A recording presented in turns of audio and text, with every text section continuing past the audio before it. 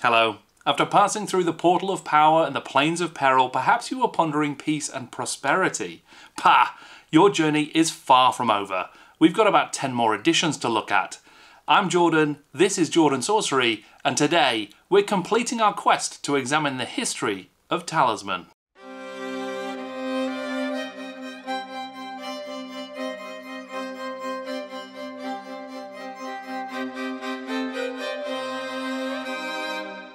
That's right, this is the history of Talisman. Founded in 1989, the Swedish rock legends behind I'll Be Waiting and Mysterious, this time it's serious. Last time, we found out that the late great Marcel Jacob had just recruited... Wait, that's a different video, sorry. No, this is actually a video about Talisman the board game. In part 1, we found out how Bob Harris, the original creator, invented the game because he wanted a simpler version of D&D to play with his friends. He then took that game to Games Workshop, who published the first edition in 1983. That was the same year they released a board game designed by Andrew Lloyd Webber. Seriously, it is a very strange insurance sales game, and you can find out more by watching my video about it here.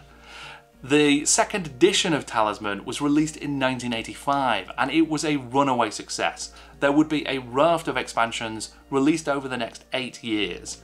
All of those are detailed in part 1, which you can watch here. This video is about the 3rd, 4th and 4th edition of Talisman, as well as all of the video games and spin-offs that were released. If you enjoy it, please feel free to leave a like. Last time, we saw that Bob Harris and Games Workshop were not in agreement about how to move forward with the Talisman license. Games Workshop wanted to release a game stuffed with plastic. Bob Harris was just not sure how that was going to work, and eventually he walked away from the project, leaving the license with Games Workshop. So what were they going to do? The 3rd edition of Talisman is a remake with a ton of plastic included. Released in 1994, this edition made an effort to revamp and refresh Talisman for a new audience. And to do that, GW brought out the big man himself, Jervis Johnson, designer of Advanced Hero Quest, Blood Bowl and myriad other classics. The production would be a full update with completely new art in the 90s GW house style. Expect to see a lot of vibrant reds and disembodied skulls. And it was to be presented in a classic GW big box stuffed with that lovely Citadel plastic. The intention for this edition was to streamline gameplay, reducing playtime to something a little more manageable. Earlier editions could occasionally run over by more than a few hours, days, weeks and months, and generally they wanted to simplify things a little. Perhaps the most drastic change came with the removal of the entire inner region. Surprise! Instead of progressing through this final stage across the squares on the board, when players crossed the causeway from the middle region and entered the wizard's tower, they would instead begin drawing from the tower deck, leading them to face the Dragon King and to attempt to claim the crown of command themselves. There were only 11 characters included in the base game of the 3rd edition, with familiar favourites like the Troll left out to make room for more Warhammerian flavoured characters. In fact, there is still some debate about whether or not we can conclusively say that Talisman 3rd edition was set in the Warhammer Old World. There's some obvious stuff that supports the theory, like the appearance of Skaven and Goblin Fanatic characters in the game. These were pretty well rooted in Warhammer lore. The Crown of Command appears in many editions of Warhammer Fantasy Battle as a magic or enchanted item. It even makes its way into the mortal realms of the Age of Sigmar as an item that can be found in the Warhammer Quest Shadows over Hammerhal game via the White Dwarf campaign Return to Hammerhal. And then there's the fact that the models used to represent the characters in the box are the same Citadel miniatures that were released for Warhammer in many cases. Unlike the miniatures line for the 2nd edition of Talisman, which featured unique sculpts for all the characters, even the 40k ones, the likes of the Minotaur, Skaven Warrior and many of the wizards that would join the Talisman quest are identical to their Warhammer counterparts. These are the same guys. In opposition, there's stuff like Skaven already existing in Talisman. They were in the French Hero Citadel magazine, and I don't think many people would argue that Talisman 2nd edition is set in the Warhammer world. Plus, the locations that we see on the game board don't really match what we know from the Warhammer history. And the Crown of Command that appears in the Warhammer game is in a much diminished state compared to the power of the crown in the Talisman game. Who was the wizard as well? Was that supposed to be Drakenfels or someone like that? I suppose it could be.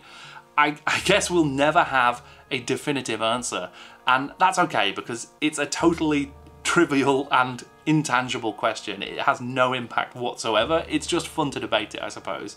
If we did have a definitive answer, it would shroud the mystery and the fun of the question. And as a wise man once said, I can't let go, I can't let go. It's so mysterious. The art for this edition is prime GW of the era. Artists Wayne England and Jeff Taylor, who produced much of the 90s Warhammer Fantasy art for army books and other releases, are absolutely let loose here. So much of the art has a lively, almost cartoony vibrancy, with all of the humour and character seen across Games Workshop games at the time. Just look at this toad. What an absolute unit. Magnificent. And of course, there are a lot of skulls here. I got 26 in a quick count of the game board.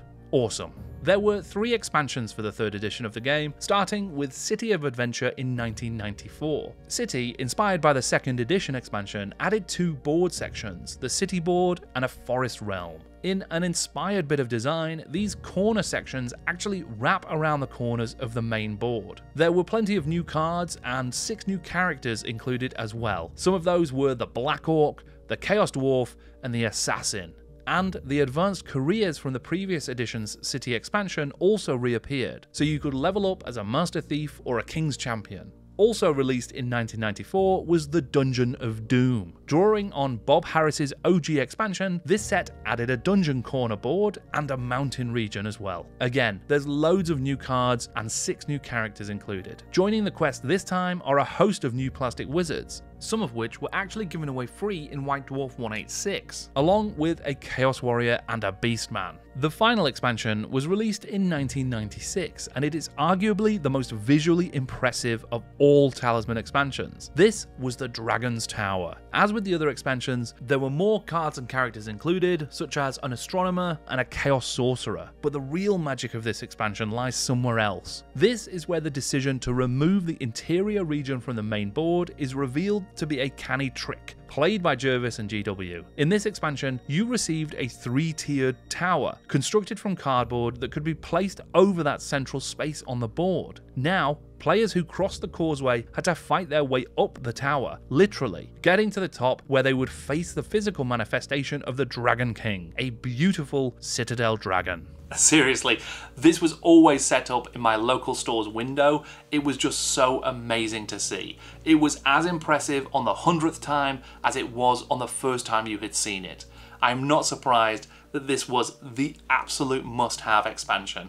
There were other characters added to the game through the pages of White Dwarf magazine. In issue 177, there would be 4 new characters: a War Dancer, Necromancer, Dragon Rider, and Thief. White Dwarf 179 would offer an Ogre and a Dark Elf for the game, and issue 186 included character cards for a Swordsman and a Vampire. In 2002, Jervis Johnson discovered a few lost characters on his computer, and they were released as a PDF on the GW website, as well as making their way into issue 62 of Games Workshop mail order's black and white catalogue magazine, Troll. This set of 4 characters actually included 3 that had been released in White Dwarf already: the Ogre, the Necromancer, and the War Dancer. The final lost character was the Pit Fighter, apparently developed for playtesting, but which never made the final cut. In 2003, the 3rd edition of Talisman was reprinted, and as part of an advertising push, a couple of those White Dwarf characters, the Vampire and the Thief, were included in issue 37 of Game Trade magazine. There were plans to reprint more of the White Dwarf characters in GTM, but apparently they ran out of space to include them. The 3rd edition of Talisman is a perfect encapsulation of the 90s GW era. It is this colourful, over-the-top box stuffed with Citadel plastics, and yet nods to the Warhammer world in just a really fun bundle of stuff, I guess. This is actually the version of the game that was on the shelves when I was first getting into the hobby. I didn't really get into it at the time, but I am pretty certain that if I went back and played it now, I would be hit by floods and floods of nostalgia. It really is of a time for me. In 2007, video game producer Capcom were developing a version of Talisman for PlayStation Network, Xbox Live Arcade, and PC. The intention was that it would release around the same time as the upcoming 4th edition of the board game. However, in 2008, Capcom pulled the plug. One of their senior leaders described the development process as a misfire. It had cost way more than they expected it to, and they were out of the Talisman game business. The rights reverted to Games Workshop. At the same time, an independent developer, Tim Street, was working on his own unauthorized version of Talisman, which would actually get several different editions and updates before Games Workshop caught up with him and shut it down on legal grounds. Digital development of Talisman was dead, but the 4th edition of the game, well, that would make it to shelves. More than once. 3 times, in fact. Fantasy Flight Games announced that they had acquired the rights to publish new versions of classic Games Workshop games in 2008 as part of a broader collaborative deal. Whilst this would ultimately see many new games released, it was some of the reissues that were prompting the most excitement, and first amongst them was Talisman. There had actually been a Talisman 4th edition published by Black Industries the year before. This new version of the game updated the art and took the game closer to its pre-big box roots, even returning to the cardboard standees rather than miniatures. And it included some additional game design work by none other than Rick Priestley. Black Industries also made a couple of bonus cards that were included with direct sales from their website, the Rod of Ruin and Arena adventure cards. And they made a PDF of extra characters available as well. The Gnome and the Hobgoblin, based on the Leprechaun and Hobgoblin from the original Talisman expansion set, and the Pixie, based on the Sprite from the Talisman Dungeon expansion. Black Industries was the role-playing arm of Black Publishing, the publishing arm of Games Workshop. So when the FFG deal went through, all of their titles moved across to Fantasy Flight. It's probably fair to say that the Black Industries version of Talisman is the most recognisable to many people, at least by one metric, and that's because it features in TV sitcom The Big Bang Theory in its first few seasons. They play it all the time. I kind of always knew those guys were toads. Although a lot of the graphic design and rules would remain the same between the BI and FFG versions of the 4th edition, there would be some changes when Fantasy Flight took over. Designer John Goodenough, the man behind the Runebound game and the World of Warcraft game, was brought in by Fantasy Flight to make some further revisions to the rules. The release would include plastic miniatures for the characters once again, along with some lovely new minis to represent the toads. 4 in fact, each given a different shaped base so that players could keep track of which one was theirs in the event of a catastrophic multiplayer toading situation.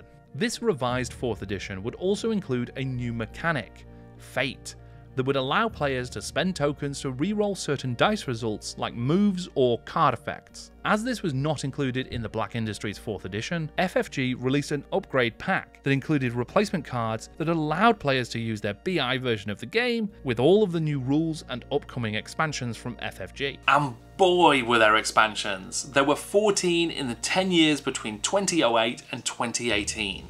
They would come in different formats though. There were big boxes that would have new characters and cards and board sections. There were small boxes which would have new characters and cards and concepts. And then there were also some print-on-demand card packs as well.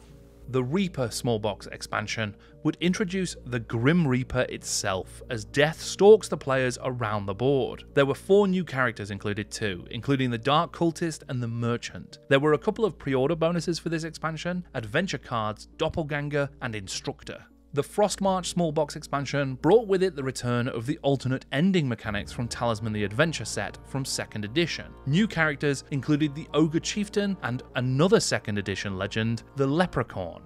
After the introduction of the alternate endings in Frostmarch, FFG released some bonus cards online. These included a new version of the Crown of Command and the Dance Macabre, an alternate ending that required the Reaper as well. In 2009, the first big box was released. The Dungeon was back. The new region board took the same corner style that we'd seen in 3rd edition, and the new characters from the box included the Amazon and the Swashbuckler.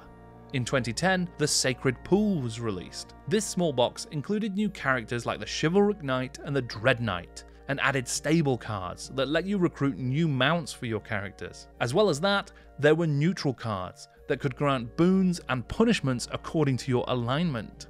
The 2nd big box expansion came in the form of the Highland expansion, also released in 2010. Adding a new Highland corner board section, this box included over 100 additional cards and components, 6 of which were new characters. These included the Valkyrie and, fittingly, the Highlander. 2011's Dragon expansion would remind of the 3rd edition Dragon's Tower set, as it included a double-sided board that was placed over the inner region. The Dragon Rider makes a reappearance as one of the new characters, along with the mighty Minotaur.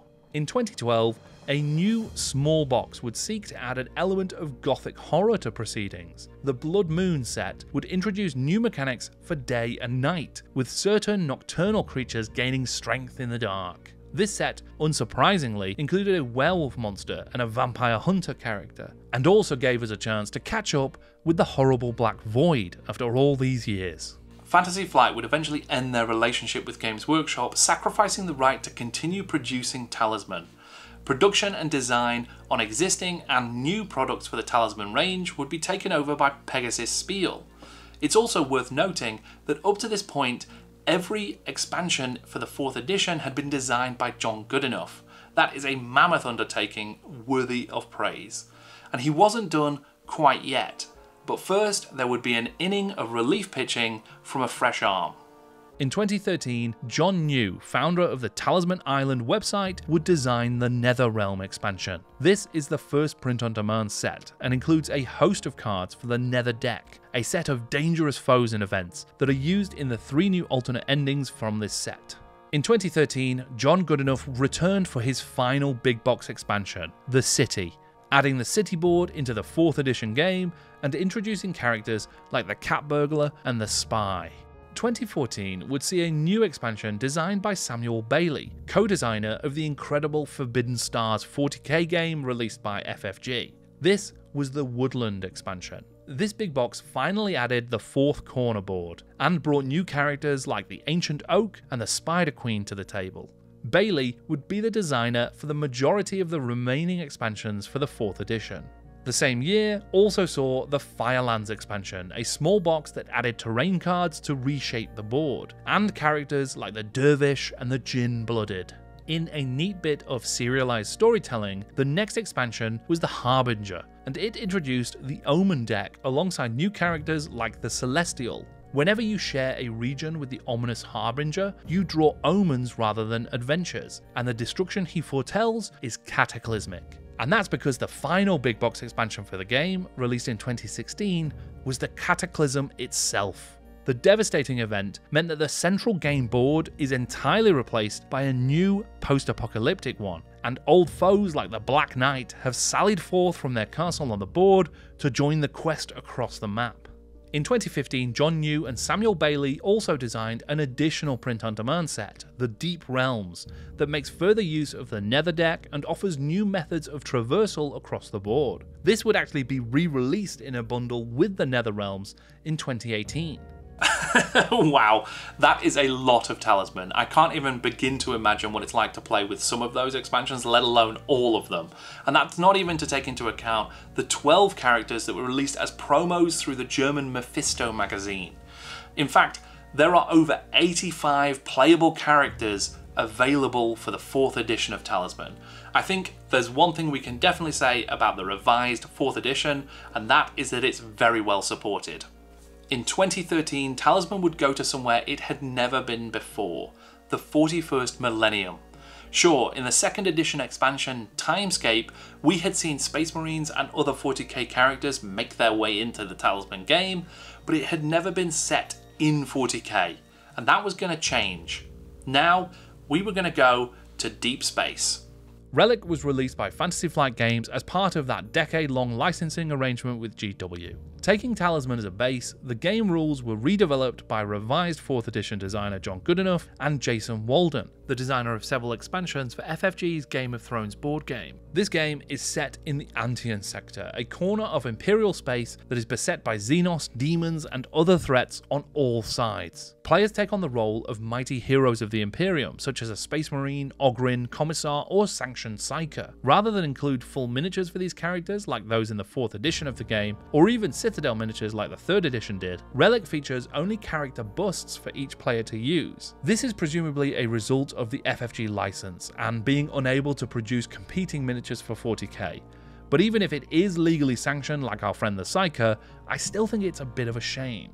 Players move around the regions of the board attempting to complete missions, gathering enough strength to proceed to the inner ring, where they will encounter a scenario sheet in order to win. The board for this game is a beauty, calling out familiar concepts from 40k lore alongside the well-designed cards and components. It offers an immersive setting for the game. 2 expansions were produced for Relic. First, there was Nemesis in 2014. Designed by Alex Davey, a developer for much of the Star Wars Legion and Armada lines, this set would introduce a Space Hulk's worth of new competitive mechanics, allowing more intense player versus player combat through new game modes. It also introduced new busts for the Xenos enemies that players face, like a Chaos Space Marine and a Gene Stealer, along with 2 new playable characters, an Eversaw Assassin and a Stormtrooper Sergeant. There were other new rules like becoming an apostate if you used illegal alien technologies, and of course some new scenarios for players to conquer in the endgame. The second expansion, released in 2015, was Halls of Terror. This set was designed by Samuel Bailey, designer of some of those 4th edition Talisman expansions, along with Tim Flanders, designer of 2017's Legacy of Dragonholt.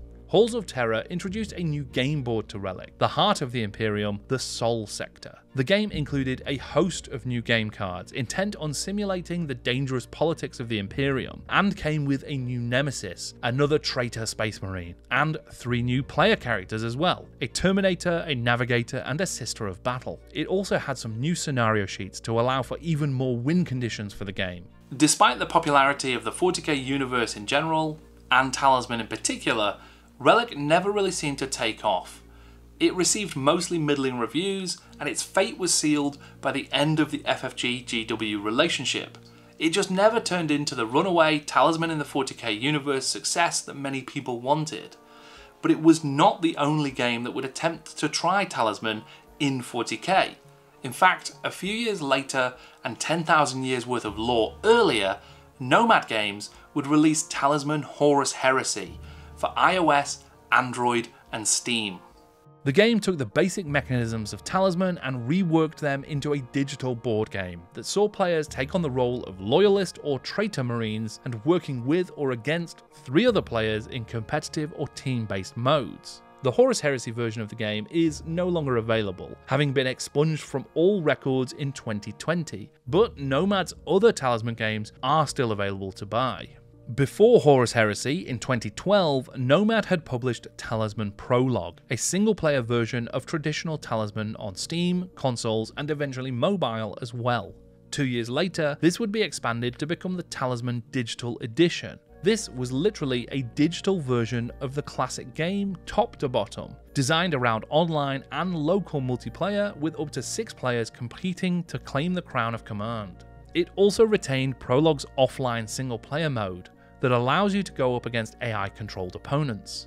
After that, Nomad released Talisman Origins. This was primarily a single-player experience, described as a questing game in the world of Talisman that spans 100 challenges and multiple story campaigns, things like the forging of the Crown of Command or the rise of the Dragon King. In 2018, Pegasus Spiele released Talisman Legendary Tales. This is an introductory board game that offers solo and cooperative play set against the backdrop of the Talisman world.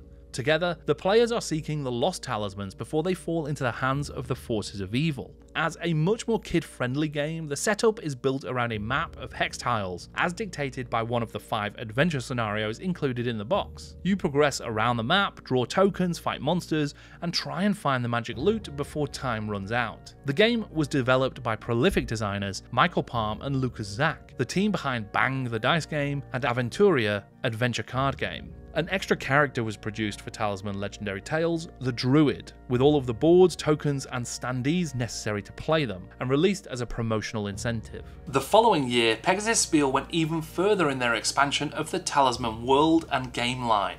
They released an RPG. Talisman Adventures is set against the backdrop of Talisman, the place of a myriad fantasy creatures and locales, and of course a history of misrule under the now dead mighty wizard whose crown of command and magical talismans have been secreted across the world. The lead designer for the game was Ian Lemke, a very experienced game developer with credits including the original Changeling the Dreaming, many other White Wolf books, and supplements for the more recent Modiphius Star Trek adventures. Have a little look here if you want more history on that game. There have since been a number of game aids, scenarios, and companions for the game, and from the look of things, there's more on the way as well. Much as you can now play Monopoly against the backdrop of many different IPs and worlds, they started to retrofit Talisman so that you could play it in different franchised universes as well. In 2019, there were a couple of these re-themed games. One was Talisman Kingdom Hearts. Set in the world of Kingdom Hearts, a video game that itself is a merging of Square Enix and Disney properties, this Talisman game sets players on a quest to gather enough strength to seal the door to darkness. In this version, you might not get turned into a toad, but you can become a Heartless. The game is described as maintaining the beloved aspects and exploratory spirit of earlier versions of Talisman, whilst offering a light-hearted Disney nostalgia. Peddling nostalgia as entertainment? No, I have no idea what you're talking about, officer. The game is based on Robert Harris's original rules, but with significant revisions developed by Cami Mandel and Eliza Teague. Cami Mandel designed several Disney-themed games like Munchkin DuckTales and Mickey and Friends Food Fight, as well as co-designing the largely well-received Harry Potter Hogwarts Battle cooperative card game. Eliza Teague had worked on the Apocrypha adventure card game and a range of Geek Out party games as well. The other franchise Talisman game released in 2019 was Talisman Batman Supervillain Edition. This is a game that really intrigues me actually, because I'm a big fan of Batman and DC in general. You might actually be able to see behind me, just up here, there is a massive flying fox model, the Batman plane from the recent movies. And I might actually do a DC RPGs video at some point. But before I get sidetracked by Batman once again, let's get back to the Talisman game. Talisman Batman Supervillains Edition takes the rogues gallery of the famous hero as its starting point. The game sees players taking on the role of those Batman villains, lots of the big names like Joker, Two-Face and Bane, plus the officially best Batman villain, Clayface. I'm sorry, it's official, there's nothing I can do. And there are many more villains to boot. You are all trying to escape Arkham Asylum, progressing from cells to guard posts to the staircase up the tower and into the control room, where you will face down the Batman himself for the final time. I'm not sure how play-friendly the small scratchy text is on this game's board. It's very scaled back visually, but I like the design of this game a lot. And whilst you're in this asylum, you don't get toaded, you get deranged, which, I don't know, isn't as cool as Batman fighting giant toads, I guess. The game was designed by Patrick Marino, who also worked on several of the Rising games, as well as the die-hard Nakatomi Heist board game. Curiously, there has yet to be a superheroes edition of Batman Talisman, so I don't know why they use the naming convention Supervillain Edition. Just seems really strange to me. In 2021, there would be 2 more franchised versions of Talisman. Everyone's favourite story of a magical child who has inherited great power that would allow them to challenge the status quo and upturn the entire universe, only to discover that actually, after all is said and done, things remain exactly the same. Yes, it's both Star Wars and Harry Potter.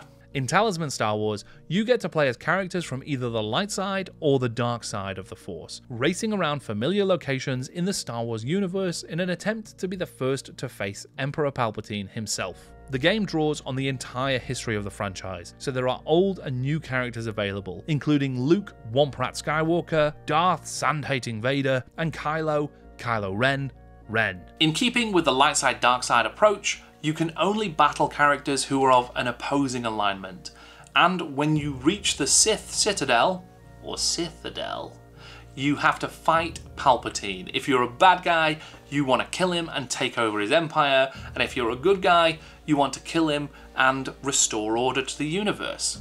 Like Relic, the playing pieces for this edition of the game take the form of character busts rather than complete minis, except for Darth Maul. That's a pretty accurate view of him at the end of episode 1. And once again, this is a talisman where you can't become a toad. You just get disoriented. Sounds like Bantha Dung to me. A promo card set was released alongside the base game while stocks lasted that included 4 additional encounter cards. Amongst them, the legendary Millennium Falcon, iconic battle droid and Sith TIE fighter, and Zori Bliss was there also. Star Wars Talisman was designed by Sean Fletcher, the mind behind several Smash Up and Disney Sorcerer's Arena expansions. That other 2021 release was of course Talisman Harry Potter. In this version of the game, players take on the role of Death Eaters or members of the Order of the Phoenix, in an attempt to progress towards and around Hogwarts to get to the Dark Lord first. Finally, one of the franchise versions of the game takes Talisman seriously. Instead of getting turned into a slimy toad, in this game, you become a ferret. The character lineup includes lots of favourites like Hagrid, McGonagall and Malfoy. Like Star Wars, you can only battle with other players if they aren't on the same side as you. And then when you get to Voldemort, all of the players still have to fight him, either to prove your worthiness or to defeat him. I totally get this approach. It makes sense to keep things balanced, or at least as balanced as you can get in a Talisman game.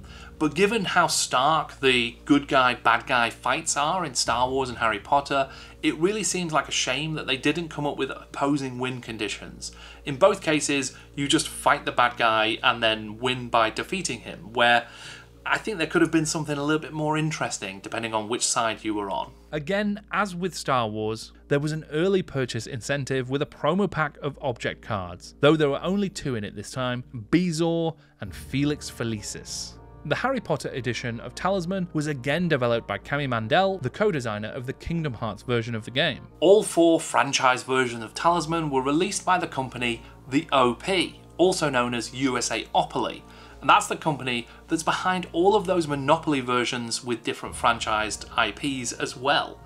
That makes me think we've not seen the end of picking up different versions of the game of Talisman and dropping it into different IPs and worlds.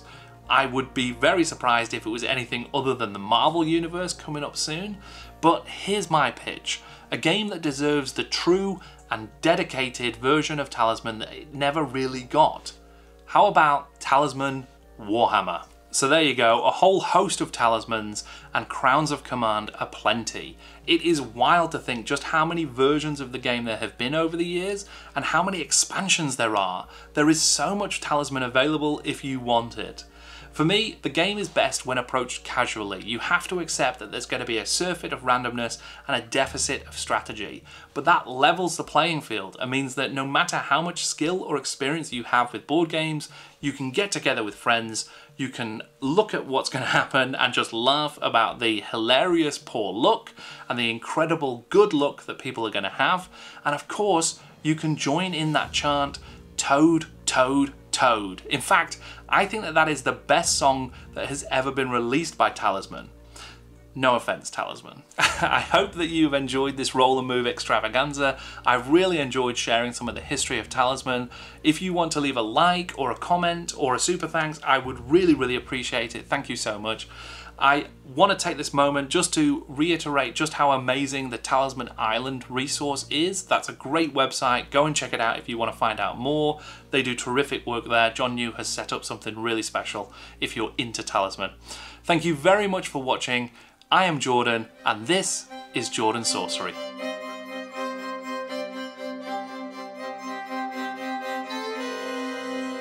So if you need some looting, come play this game. I'll be rolling right by your side. Everything changes, but toads they'll remain. I'm awaiting a raft for the ride. Talisman.